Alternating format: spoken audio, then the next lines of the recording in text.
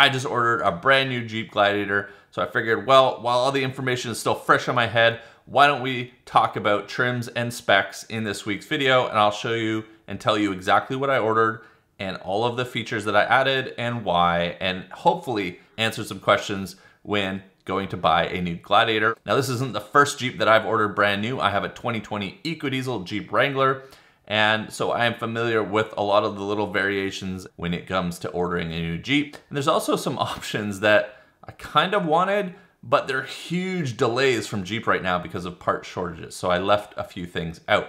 We're gonna go hop on jeep.ca. We're gonna go to their build and price configurator, and I'm gonna build exactly the Jeep that I ordered. And the first one that we're gonna start with is trim level. There's the Willys, there's the Overland, there's the Rubicon, and there's the Mojave, and there's also the high altitude and the Sport, but I think they kind of fall outside of the idea behind this video, so I'm gonna kind of exclude those. But first, we need to start and talk about which trim level did I order. If we head on over to jeep.ca, and this is also available on jeep.com, they have this great shopping tool, if you're not familiar with it already, called Build and Price. This lets you pick your Jeep out, and we're gonna scroll down past the Wranglers to the Gladiators, but this lets you pick your Jeep out, and you can look at all of the different options that are available, the colors, the different trim levels. So if we go into the Gladiator here, I use this tool all the time, especially when they start releasing new features or specs that you can add to your Jeep. I like to go in and see how much they cost, are they available, and try to get a better feel for some of the options. So the Willys seems to be a hot topic on the forums. I see a lot of these builds going out through White Rock Dodge, and I see a lot of them being built over at Epic. But the thing with the Willys is you've got no lockers on it, slightly higher spec Sport, but we're really gonna be looking at the Overland, the Rubicon, and the Mojave. So I will tell you right now, I ordered a Rubicon, and I was really having a hard time between the Rubicon and the Mojave. And so the big difference for me with the Overland was just how you could kind of configure some of the interior options, as well as it doesn't have the 4-to-1 transfer case in it. So if you watched last week's video, you know that we are putting a V8. We're swapping the motor out of our Gladiator, and we're gonna put a V8 into it. And so one of the few things that we are gonna be keeping in it is the transfer case. So with the Rubicon, we get the 4-to-1 transfer case. It gives you a really, really low crawl ratio. The other thing that I just couldn't get away from on the Rubicon is the electronic sway bar disconnect. So neither the Overland nor the Mojave have electronic sway bar disconnects. And I find this a really useful tool when I'm off-roading, depending on whether I need to have articulation on demand with my front axle, or if I need to lock up that sway bar and we're on a high camber slope and I don't want my axle disconnecting and letting the body roll away. So I want it kept tight. But there are a couple other variances when we get into the interior of how you can spec out a Rubicon versus a Mojave. There's two big things that I really wanted from the Mojave, which I don't have in the Rubicon, which I think would have been really nice for this build, but I don't think it was worth trading off. The first, well, the Mojave has that cool hood. Now this is not the same as the 392 hood. This is almost the same. Let's see if we can bring a picture up here of it. So the Mojave has this cowl hood on it, and I think this is a really great style component. And then in the 392, they made it functional with its hydro flow system where it can actually take on water. Now I thought about, well, can we get a 392 hood and put it on my new Gladiator? The answer is no, because of how big the motor is in there. We don't have room for that hydro system, but you can find these Mojave hoods and paint to match your vehicle. So while we still ordered a Rubicon, we're gonna be adding the Mojave hood to our Rubicon to give it that extra bit of style, that 392 V8 looking style that they have on the Wrangler. And it's just gonna cost us a little bit extra. Now, the other big thing with the Mojave, which was definitely a big consideration, is the strengthened frame. So the Mojave is built to be like their desert runner. They call it desert rated instead of trail rated like the other Jeeps. And so it has a strengthened frame. Now it also has some different suspension components in it. It has different bump stops. It has upgraded Fox shocks. But we're gonna be ripping all the suspension out of our Jeep anyways. So at the end of the day, that didn't really matter. But there's a couple key interior differences between the Mojave and the Rubicon that I'll touch on in a minute that kind of led me towards the Rubicon configuration. And then we've got the Overland Edition. So I didn't really consider the Overland Edition because of the transfer case and not having the electronic sway bar disconnect. So really the Overland Edition just was a non-starter for me. It was really between the Rubicon and the Mojave. We don't have a 4-to-1 transfer case in the Mojave because the Mojave has the 273-to-1 transfer case. It's for desert running, higher speed transfer case. So when you're in 4-low, you've still got sort of a higher speed. You don't have that really, really low 4-to-1 transfer case, which is more for higher torque, rock crawling, obstacle situations rather than desert, higher speed bombing situations. But the Mojave doesn't have a front locker. It does have a rear locker that you can activate, but it doesn't have a front locker. Now you can add aftermarket lockers to that if you want.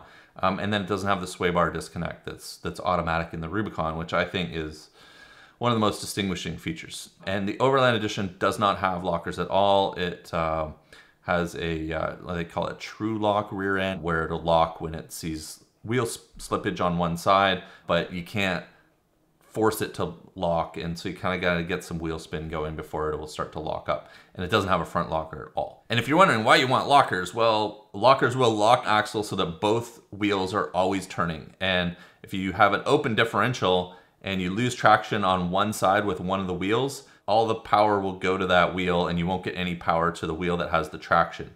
So that's why you lock your wheels and you lock your axle so that both wheels are always turning. So if one wheel's slipping, you still got the other wheel turning and you can get traction. It's super important when off-roading, especially in the snow and the mud and, you know, slippery rocks where you're constantly losing traction on one of your tires. Lockers make all the difference. So for me, front and rear lockers are absolutely essential. There was a couple other things that the Mojave has, and I'll show you here, has some really nice interior seats. So this was definitely something that was hard to get away from. And I really want the Mojave seats in my Jeep. So they have, let's see if we can bring this up, but they have these high bolstered seats that are really good for desert bombing, higher speed, bumpier trails. And these seats are really nice. We've reviewed the Mojave that Christian over at Epic Adventure Outfitters had, and the seats are super nice. But what led me away from this is all of this orange. I didn't want any orange on my interior. I ordered a red Jeep, and I'll show you in a second. It's all red. I really just didn't want the orange stitching all over the steering wheel, the shifter, and around the dash. And as well, you can paint these rings, but now we gotta be painting rings and everything else. So the orange in the interior really kind of turned me off from the Mojave as well. And the other part with the interior, I don't want black leather. Black leather gets really hot. In my 2020 Ecodiesel, we have cloth, and I actually am quite happy with the cloth, although it is wearing a little bit on the bolsters. I was hoping to try to avoid that by going with cloth over leather, because the leather bolsters on these seats really do crinkle and wear because you have to jump up and into them a lot, so you're kind of crushing the bolsters. The Mojave comes with black as an option, and then it comes with this steel gray, which, no offense to anybody that likes this or has this, but I think the steel gray is really not a good look, and I didn't want this at all. And with the Rubicon, we ordered this with the dark saddle. Now, this picture doesn't do this really good justice. This looks a lot better in person. I actually saw a red Jeep, red new Wrangler with this saddle interior when I was down at Jeep Jamboree in Idaho, and the red with the dark saddle interior looks awesome. It is such a good color combination. And so I went with this dark saddle, and it does look a lot darker in person, and it looks really good, especially with the red. But the big thing here is, even if you don't like the dark saddle, you look at how the interior changes with black to saddle. So with black, you know, a lot of people complain about this red dash. And so with black, you get red dash, red stitching, etc., etc. Probably doesn't look so bad with certain colors, but with other vehicle colors, I think it doesn't look very well. It doesn't look very good, especially when you open the doors, because you see the door here is all trimmed out to the. Let's see if we can change this color. Now you can see. So the doors on the inside are the color of the exterior around the door frames. You see that?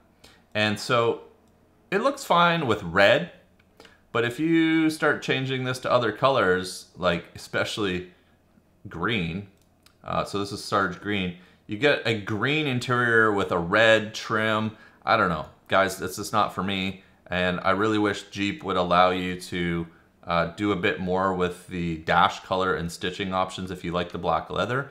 But if we switch this up to the dark saddle, the dash goes to a silver insert. We get silver stitching on all the leather, and then we get the saddle interior. And so I think this looks a lot better with any color you have, but also red with tan just is a very traditional good look. Now the other thing is, if you select this dark saddle interior, you can go out and purchase a set of cat skin leather seat covers and have these replaced. It'll probably cost you with installation maybe around $2,000 or so. But you know, we're talking about building an $80,000 plus truck here, so that's not terrible in the grand scheme of things if you really don't like the saddle interior after you get it and you want to get rid of the stitching and mute this a little bit. So that is where we're at with our Gladiator. We ordered Firecracker Red with saddle interior, and that way we get the nice silver. So there are a ton of options available for your Gladiator when you order it. The trailer tow package I would recommend for most people. Now the alternator and the cooling isn't really going to matter with ours because we are swapping out the engine, which means the alternator is going to get changed and all of the cooling is going to be changed as part of that. But I did order this, and we will have the Class 4 hitch. Here is an option that I did not order. This is the Advanced Safety Group. The Advanced Safety Group has the brake assist, so that's like the radar system. If you're out with cruise control and you get too close to a vehicle, it'll start to slow you down. And so we didn't order this. Two reasons. The first one is these are in short supply with the chip shortages. So this would have added a lot of additional order time to my new Jeep. It's also $1,400. I think this would have been nice for a lot of the long drives where I'm on the freeway and the highway and you know there's a lot of alternating traffic. This would have been nice. But the other big thing is if you add this, it puts a big box in the interior. So let's go to our interior shot. Hopefully this shows it now. Look at this big box that it puts above your rear view mirror. And for me, this is a really great spot to put a camera. This is where my dash cam sits. To me, it's kind of blocking a lot of part of the window. So I really just don't like how Jeep has done this, but I can understand why they did it, especially with all the problems people with Ford Broncos are having to relocate the sensors that are on the bumper in order to add a winch or aftermarket bumpers. There's no sensors in the bumpers of the Jeeps, so it's all up here in the box that goes above the window.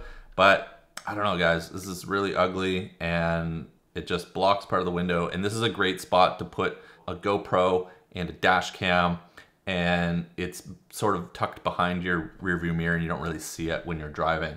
Cold weather group, absolutely. We live in Canada. We go out snow wheeling all the time.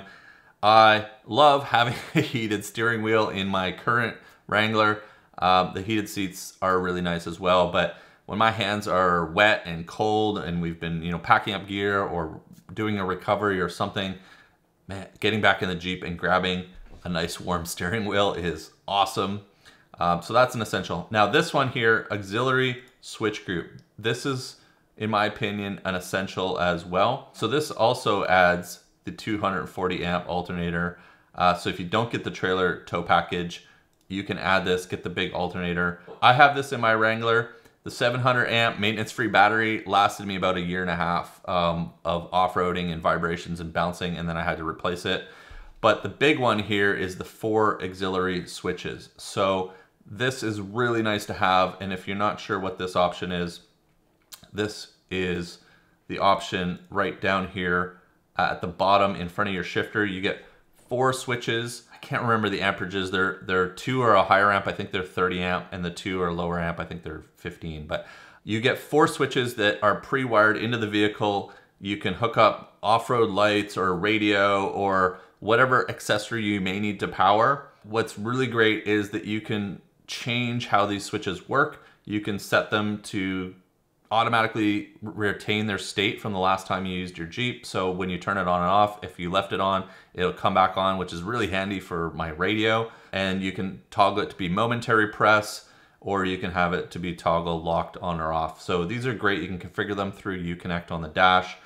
The other really cool part that a lot of people don't know, and I'm super surprised how many people don't know this, is you get the 4 auxiliary wires under your hood to wire up the lights, but you get the same 4 auxiliary wires underneath your dash. So right under here, underneath your dash panel, the same 4 wires are there. So if you wanted to wire something up into your interior, you've already got the access to those powers. You don't have powers. You've already got the access to that power inside your Jeep. You don't have to bring it in from underneath the hood to power something inside. But the part that most people don't know, and I didn't even know this when I ordered my Jeep, is that you actually get 2 more wires on the interior. One, these are lower amp wires, but one is always on, and the other one is automatically toggled with your vehicle's ignition.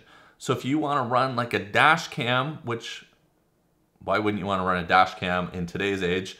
They can save you from so many problems in an accident, or I use mine all the time to capture something that I missed while off-roading.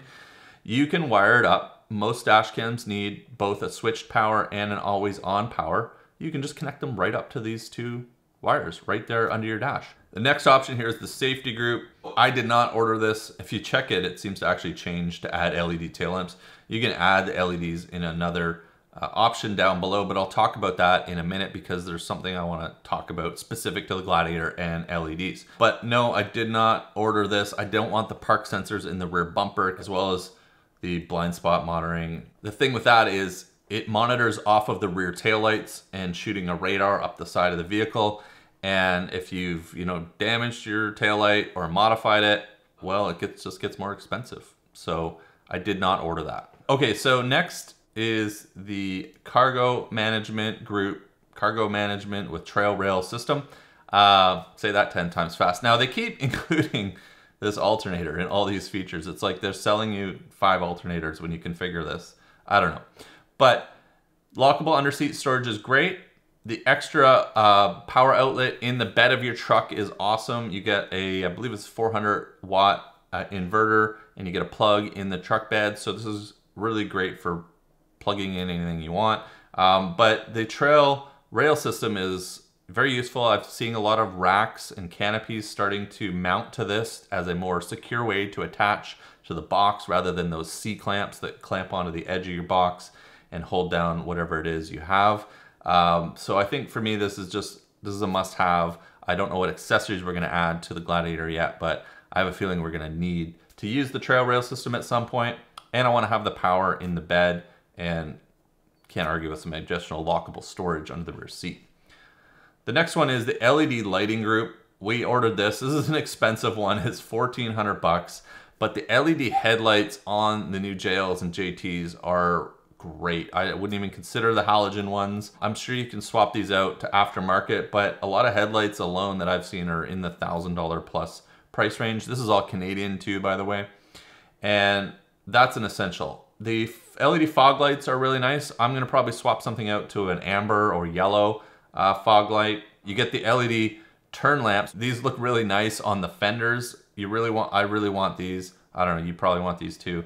But then the other one is, spin this around, the LED tail lights. Now, this is one that I don't like. I really don't like the design of the LED tail lights, but they've built them both on the Wranglers and the Gladiators to hold the sensors for the blind spot assist. And so they have a little sensor that's forward facing on these that, checks to see if anything is beside the Jeep. But, a couple problems with this is, well, anytime you start adding accessories that can potentially impede the vision of those, My Adventure X system on my Wrangler would sit right in front of that, and then I would always have an orange light on my side view mirrors, which would be super annoying. But on the Gladiators, these taillights, they just protrude so much, both from the side and the rear. Let's spin this around to a rear shot. But they just stick out so much that it's really easy to clip them on an obstacle, whether it's a tree that's too tight, especially with the box of Gladiator being much longer than a Wrangler. I think there's some great aftermarket solutions that you can replace the LED taillights with that are flush mounted and much less likely to get caught on something.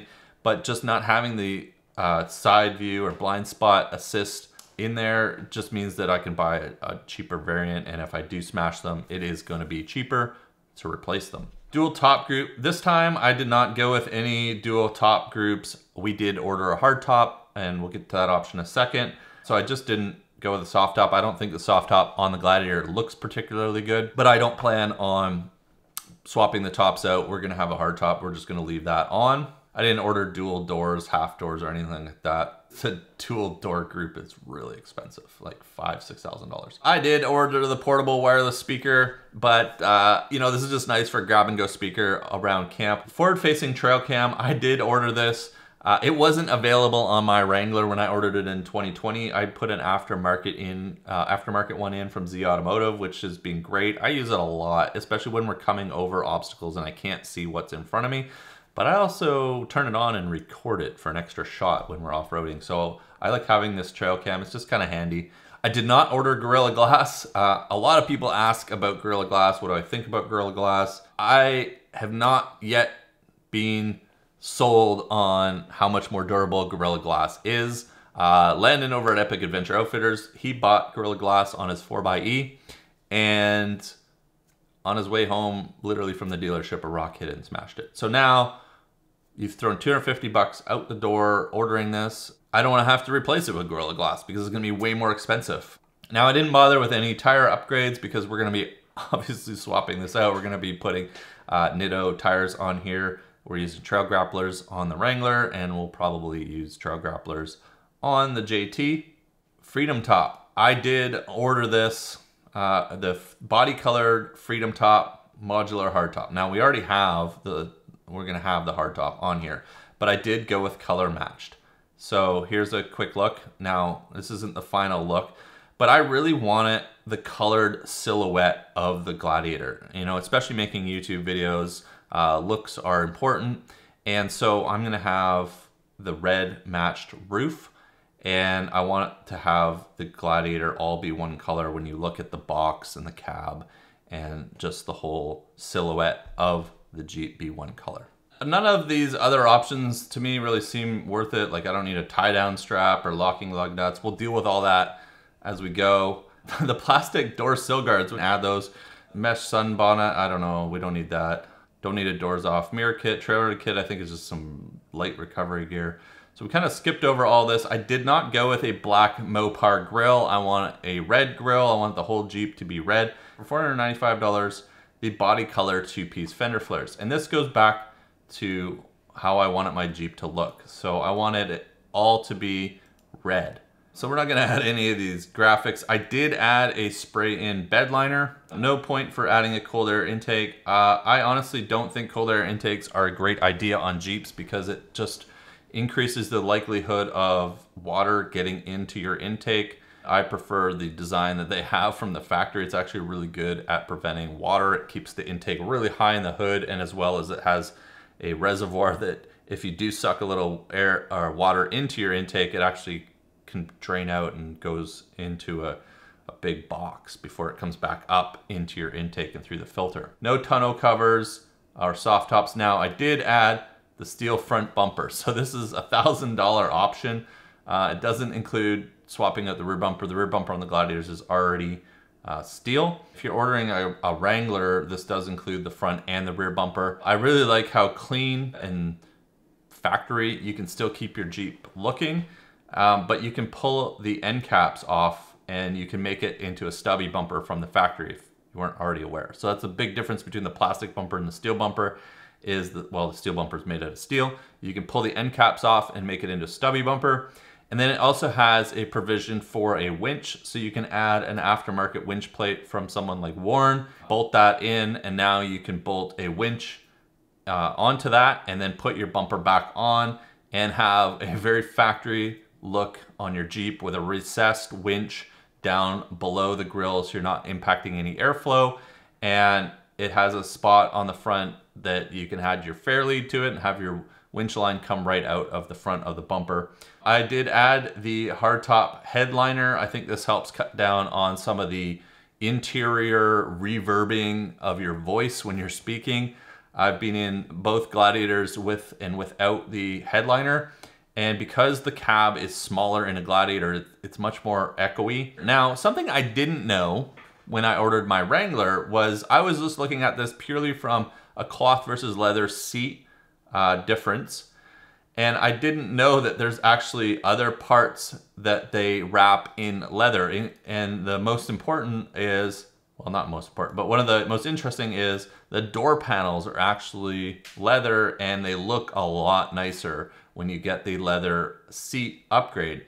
I did want to get all-weather floor mats. I am quite happy with the all-weather floor mats in my Wrangler, and you know, just kind of keeping the grime off of the carpet. But this is apparently a big back order thing right now, so we didn't actually include the all-weather floor mats. I did order it with an automatic. I wanted the shifter location to be factory. I didn't want to have to change that because we are going to be adding an automatic, or keeping an automatic, but we'll be replacing the transmission when we swap the V8 motor out and having an automatic transmission that can handle the power and torque from the new motor. But I wanted the vehicle to be all set up for an automatic transmission.